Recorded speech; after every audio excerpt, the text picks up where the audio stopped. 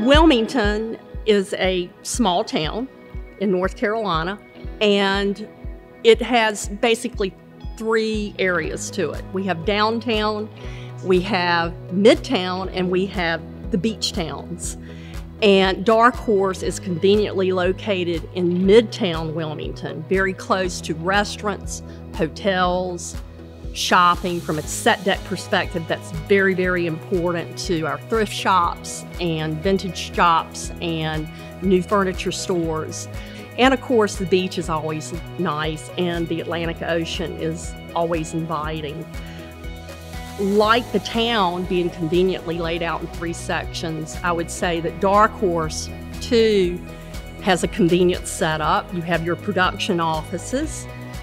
We then have our warehouses, and we have our sound stages.